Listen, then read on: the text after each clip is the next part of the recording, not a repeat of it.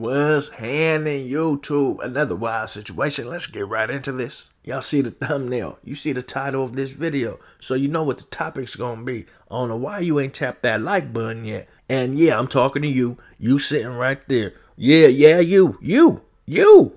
Tap that like button, bro. Why you ain't tapped the like button yet? And you over there, you ain't even subscribed. I don't know why y'all be hating ain't tapped the subscribe button yet. It's free. It ain't gonna cost you nothing. Come on, let's go. So the topic of the day is American Cholo. I watched a live from American Cholo. If y'all don't know who that is, it's a podcast ran by Gil and a few other of his co-hosts. And they're from Southern California. They were pretty much reacting to what the Haters World had to say about Goldtoes. So everyone's reacting to what someone else reacted, and the reaction to the reaction, and the action has a reaction, and y'all know how it goes. And it's content, homie. I get it. You know, the dude Haters World put out this big conspiracy about Goldtoes' new music video, and if you guys haven't went to go check that out, the link will be right here in the comment section. Tap that link. So yeah, like I was saying, the Haters World dude, he tried to make this big old conspiracy and put this out in the end, put this type of energy out that Goldtoes in his music video was sending subliminals, talking about he's taking over LA, and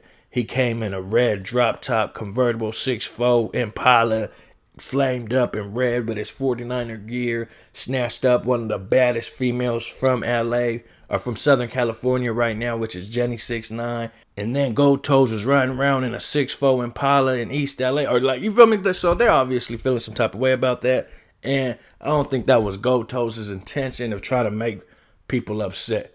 He's just in LA doing business, right? Well, you know, a lot of people are gonna hate regardless. Goldtoes does business with a lot of different people, a lot of different Northerners, a lot of different Southsiders, a lot of different brothers, people from everywhere. That's who Goldtoes is, and that's what makes Goldtoes successful when you're signed to GT Digital, in my opinion, because he's able to connect those dots. You know, you can go through a distribution that's just a complete AI system where you don't talk to nobody, there's no customer service, there's no management, there's no nothing. You don't ever speak to an actual person, you're talking to a bot every time you try to talk to somebody. And yes, your music gets put out, and you get a little percentage. But sometimes you actually need some people to connect some dots. And I think that's what Goldtoes is really, really good at, is helping you connect those dots. And he's connected a lot of dots in Southern California, in Los Angeles, with the Southsiders. And there's other Southsiders that don't like it. American Cholo had a lot to say about this. Check out what he had to say, and we'll talk a little bit more about it after. Talk to him every couple of weeks or whatnot. I definitely know it's business. To me, it's not an issue to me. I don't think the homies, anything wrong with the guys who did the video and all that, right? I don't see the same amount of respect and love reciprocated for us up there. So what do you guys feel about what American Cholo said? He said, you know, he's one of them. He opened his doors, his podcast, to any Norteño that wants to come down there and have an interview, or, you know, I don't think any Norteño, but, you know, he's opened that door. I heard him say it before. And he's saying there's other Southsiders that open their doors for Norteños to go on or do business with Norteños and things of that nature coming from Southern California. He goes, but it's not the same up north. They don't get the way Norteños get love down south.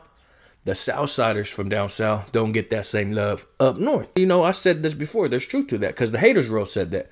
The Haters World said, you know, the Norteños can go to LA and be fine, kick it with Sureños and hang out, chill, drink beers with Southsiders and this, that, and the third. But if Sureño tries to go up north, it's the totally opposite. They have to watch their back. They might get smoked, whoop, this, that, and the third. And it ain't all good for them when they come up north. So I guess that's what Goldtoes is leaning on, the same thing. Like, when they go up north, are they accepted? When they come up north, do they get the same love as when Norteños go down south? And I think that's based on, in my opinion, that's based on an individual basis, homie.